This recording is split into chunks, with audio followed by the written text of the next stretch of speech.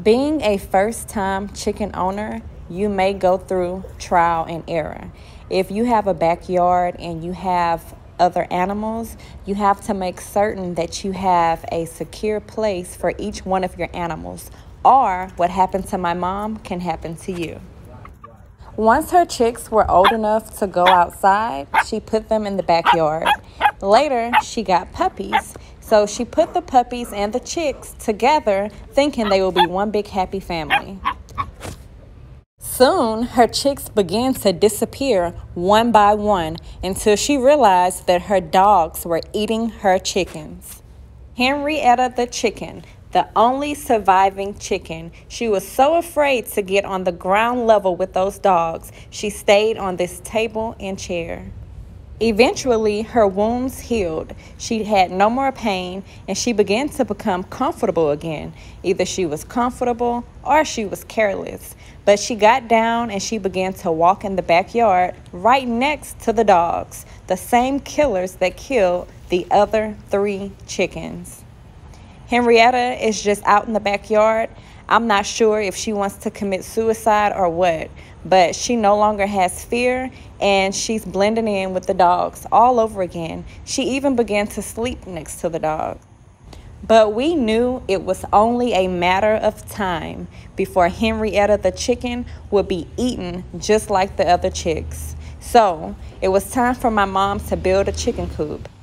After building a nice, secure home for Henrietta, my mom decided to get new chicks and start over the right way, with the chicks secure, away from any other animals that can kill them. As a new chicken owner, my mom learned her lesson.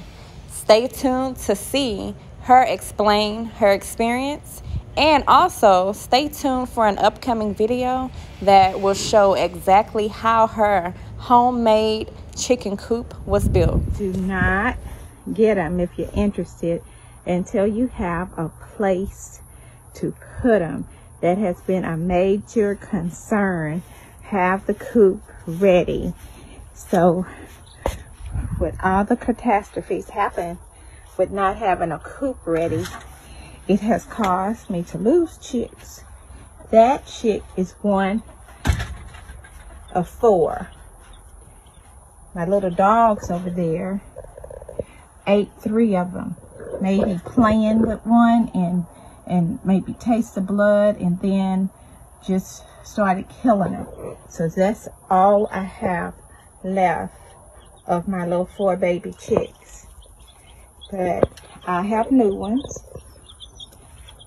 And these chicks, so if they're about 4 days old when they come to the store, I might say a week. Then I just got them yesterday and day before. I got some day before, went back and got a few more over here.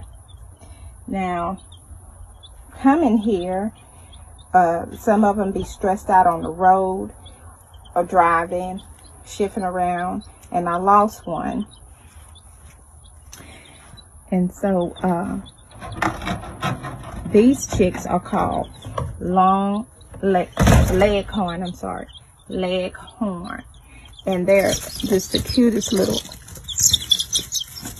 pretty chicks. They're cute as could be. And let's see if you get a good look at them. Turn around to the camera. Look how cute. Oh, just so cute. Just fit in the palm of your hands. So they are in a little bucket and screened in, because you're not supposed to mix bigger chicken, because she's still a baby, with the baby chicks. Get back. And so they're in here, pine shaving, their chick starter food. And then they will move on. I'm going to have to make a little temporary coop till they can actually be around this big chick.